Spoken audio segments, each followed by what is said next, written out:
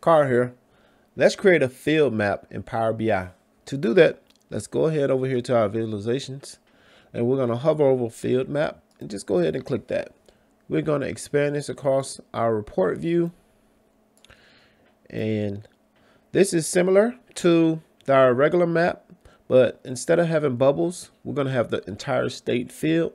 So let's go ahead and add states in our location. And now that we've added state to our location, you can see that all the states that are in my report are highlighted. So here's a little trick. If you have a middle click on your mouse, you can have a zoom pan and it'll give you the ability to zoom in like this. So now we can see all the states. The next thing I want to go ahead and add is our region.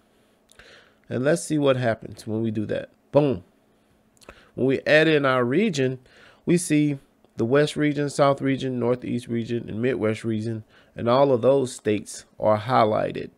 And like I said, we can just use our middle click on our mouse if we have it and get back to the main states. All right, let's just go ahead and back out of that and let's add state to our legend. So if we add state to our legend, we see that every state is given a different color, and we're also given the legend of every state in that particular color. And like I said, I'm just going to zoom here so you guys can see.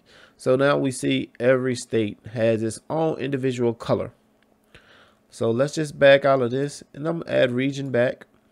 So now that I have region back, I'm just going to pan here again and notice that as you hover over each state in this respective region, you're going to get the state and you're going to get the region. So Washington is in the West region, while North Dakota is in the Midwest region. And then we have New York in the Northeast region. And then we have the great state of Georgia in the South region. So this gives you an opportunity to see what's behind the information of the state when you hover over it. To get more information, we can go ahead and come in here and let's add cells to our tooltips. So if we add cells to our tooltips and we hover over Alaska, now we have Alaska as our state. The region is the West region, and then our sum of cells in Alaska is 169. And then we just come here and do the same thing. And in the great state of Georgia, we have the state is Georgia, the region is the South, and the sum of cells is 914. And that is how you create a field map in Power BI.